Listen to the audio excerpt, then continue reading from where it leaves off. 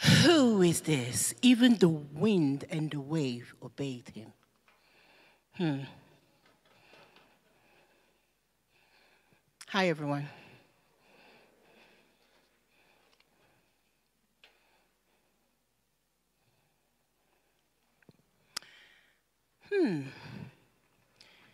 I wonder if you can just turn to your neighbor and say, neighbor, how are you?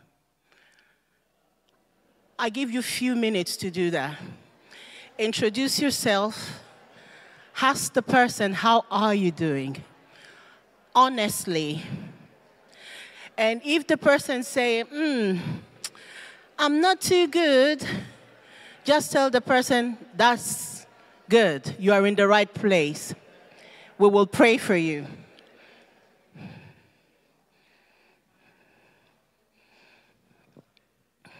Amen. Well done, guys. Let us pray. Heavenly Father, we thank you for loving us and caring for us. We also thank you, Jesus, because we know we're serving a great God, a loving God, a caring Father, and a God that even the storms and the fears of life obey him. Lord, we also want to thank you because you are in our boats. Father, you are paddling those water for us. So help us, Lord Jesus, to know you more and to offer our boats to you. Amen.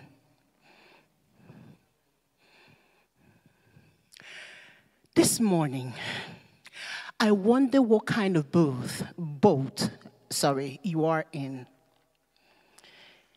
The Bible, the passage where Anne-Marie read to us said that Jesus was sleeping in the boat. And what was happening? There was storm.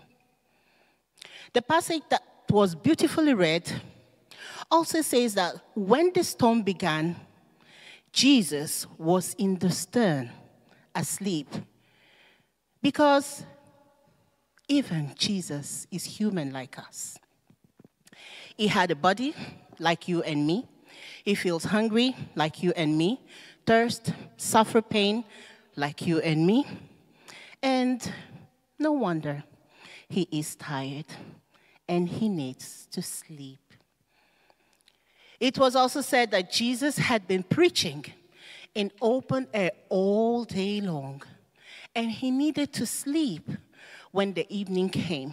So, this shows that Jesus actually rested. And it also proves that rest is essential, and we should make time and also make it a priority to rest whenever we need to. The Bible says in the book of Genesis that on the seventh day, what happened? God bless you. You know your Bible very well. So, rest is essential for health, and it is essential to keep our brains going.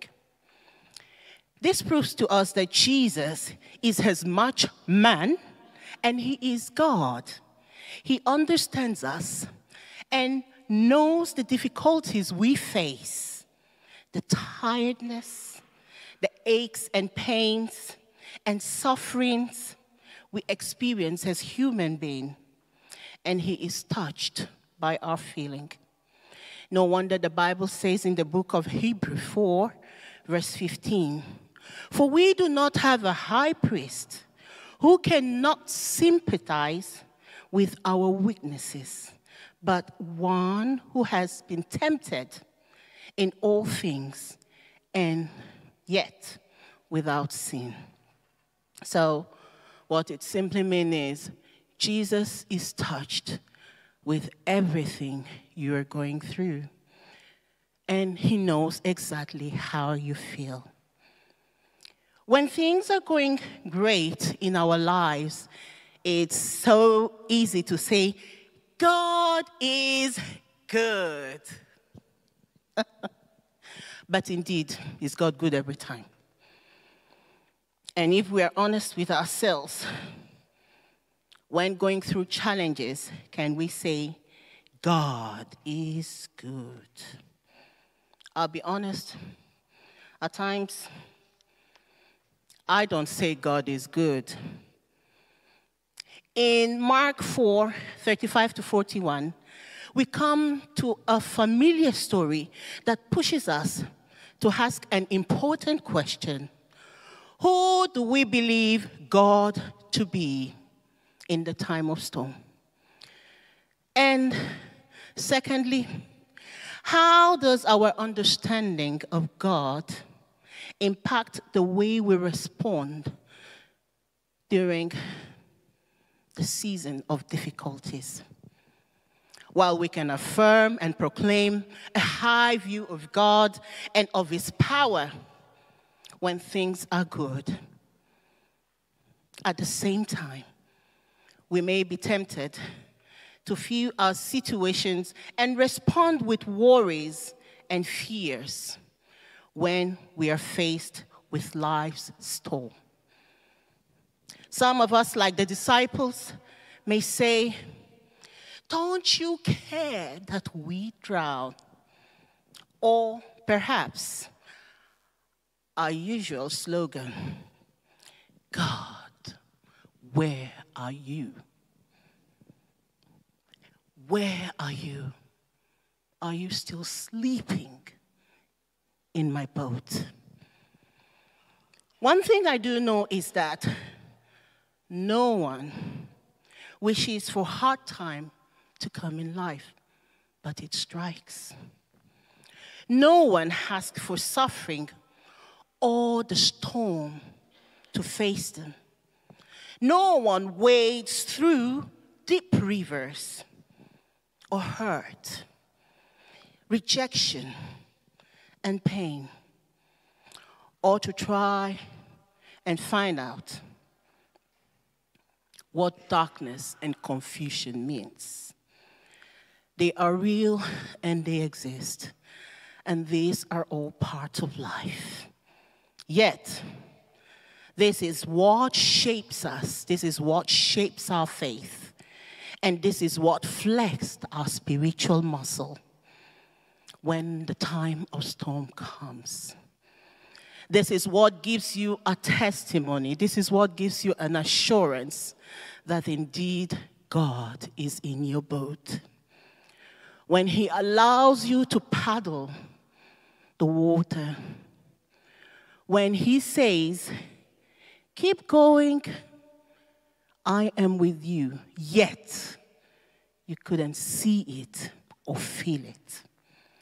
The story of Jesus calming the storm is the point of revelation of Jesus as God, and that He can be trusted, and that He has power over nature and our lives. He can be trusted at all times, even during the storm. He even can calm the natural storm. Trust me, He will calm the spiritual storm of our lives. Like the disciples, we must consider whether we will respond to the situation of our lives with faith in Christ Jesus or with fear. So your decision is left to you. And which one will you choose? In this case, we see His disciples choosing a great lack of faith and showing great fear amidst the storm. They have forgotten all the miracles Jesus did in the recent days. They cannot see past their present trouble, and they panicked. And that is what most of us often do.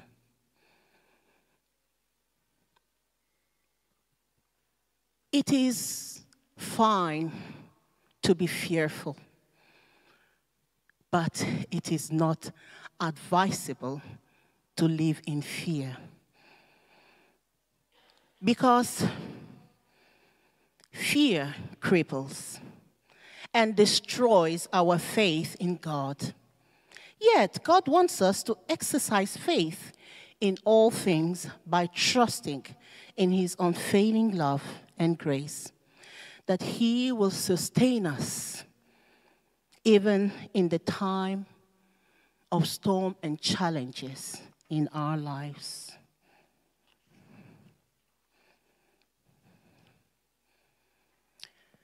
The enemy of our heart is fear. The enemies of our thought is also fear, because it reminds us of the absence of our safety and comfort in God. Fear is our minds reacting to a perceived threat, and it comes in all shapes and sizes, or even forms. And this affects people differently. The way it affects me differs from the way it affects you. But one thing I do know is it doesn't have a positive effect on no one.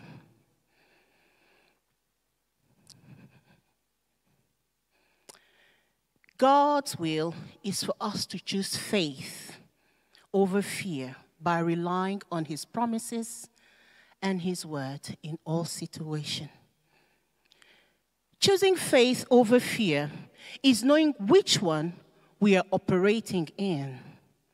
It is not saying that you believe some things that you are not actually acting on. No. Choosing faith over fear is not making decisions without any doubts or concerns of our circumstances. That I will call foolishness or carelessness, rather than what is having faith over fear. Having faith over fear involves considering the situation, weighing the options, and understanding the danger, but then making the choice to fight through the fears of your life and trusting God in them. So, indeed, we know that we are living a life full of fear. Fear of what will we eat? Fear of how will I survive? Fear of God, where are you? This boat is sinking me. This trouble is more than I can bear. But trust me, the grace of God is sufficient. All God wants you to do is to rely upon his word, trusting in his word, and believing that all things will come through for you. Yes, it's hard to do that at times, because we don't know when the storm will end. And trust me, some may even die in the storm, because it's either their faith is small, or that is how it is. That is life at times. But through it all, God is still glorified. Some time ago, I told you about one of my patients in the hospital who I went to visit, and she died of cancer, actually. But while praying for her, her faith was more than myself.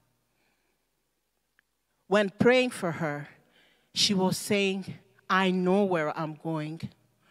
While praying for her, she said, I have hope that I will see my God. Faith is pushing our fear to the side and replacing the fear with grace and love of God. Often, this may involve an action, like Peter, when Peter asked God, "Can I come and walk on the sea with you?" Jesus said, "Come." So at times, faith takes physical action. And at times, faith is simply a mental state of inward decision to replace our anxieties with peace by praying and supplication. With thanksgiving, let your request be made known to God. This is seen in Philippians 4, 5-7. God did not give us the spirit to fear. That is what the book of 2 Timothy 1:7 says. But the power of love and self-control, which is very, very important. And all this we cannot achieve by ourselves, but by immersing ourselves in the Word of God. Looking back at all He has done for you and how He has built you and how He has brought you out of tough difficulties in the past, that same God will do it again. I wonder, as you are sitting down, I wonder what fear is within you. I wonder the anxieties within you. I wonder the trauma within you. When we were worshiping this morning, and Sarah and the worship team were singing Jesus over my families, Jesus over my fear, within me I feel as if Jesus wants to speak into our hearts. Jesus wants to speak into our situation. Jesus wants to lighten the weight that some of us are carrying. And He's saying, just drop it. This morning, can you just trust God to drop that load you're carrying? Because fear is a big load. It cripples one. It turns to frustration. It turns to hurting. And one thing it does is it separates you away from people who loves you. But God doesn't want that for you. My father would often tell me the story of the snake that walks alone. He said when a snake walks alone, it's easy to kill that snake. But when you see 10 snakes walking together, you run away from it. That is how the Spirit of God, faith, is in the life of every believer. When you walk alone, you walk in fear. But when you walk along others and the Word of God, you walk in faith and in victory. And this morning, God is calling us to an altar of togetherness, an altar of faith, an altar of surrender, an altar of trusting Him and believing to walk with Him. God wants to walk with us through all things, either small or big. He wants to walk with you. He wants to still that storm within your heart, within your mind. Because the Bible says with God all things are possible. Psalm 23 verse 4 said, "Even though I walk through the valley of the shadow of death, I will fear no evil, for you are with me. Your rod and your staff, they comfort me."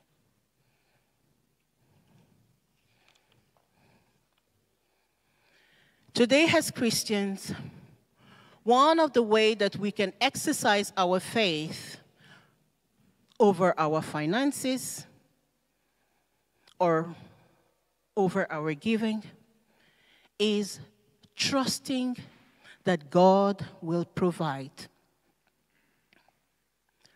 Some of us, we find it hard to give due to fear of, if I give, it turns to nothing. But in the mathematics of God, when you give, you gain more. Don't ask me how, please.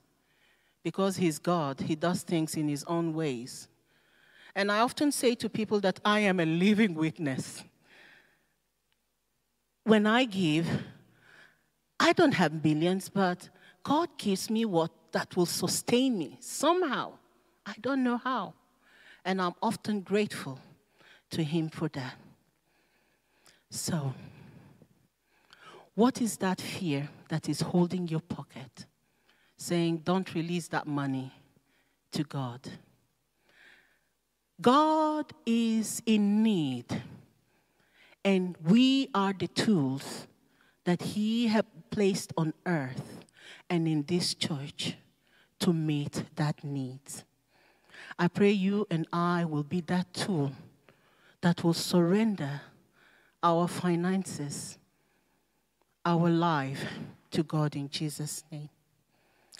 Lastly, Jesus is the Prince of Peace, and he wants us to have peace in all circumstances. The dictionary describes peace as freedom from disturbance, tranquility, also a state of period in which there is no war. This could be peace over physical war, spiritual war, or wars within our hearts and minds. The peace within Jesus gives us his peace. Jesus was sleeping in the boat, yet there was a storm. The storm did not face Jesus because he is the Prince of Peace. And that same peace is what he wants to give to you and me when we can only trust him. The passage does not promise us that Jesus will calm every storm of our life. Nevertheless, he is in the boat of our lives. And the situation within us will give way as we maneuver through it. The central truth of this passage is that Jesus is God and Lord over nature, and he has power over all circumstances of our life as we trust in him by choosing to live in faith rather than fear, regardless of whatsoever we may be going through. My prayer this morning is that God will elevate us in faith, even when the boat of your life seems tumbling. May you be able to trust him and hold on to his word. May you live in the love and peace of God, knowing that he has you in all circumstances.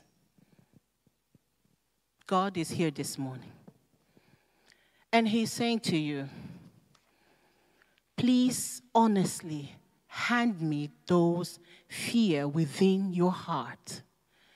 Hand me everything that cripples your faith. Jesus needs your boat. He needs the boat of your life. He wants to walk with you. He wants to help you channel everything within you. Will you give it to him? Will you give him your faith? Your fears? So he can turn them to faith. Faith still exists because God still exists. And he wants us to walk in faith. Amen.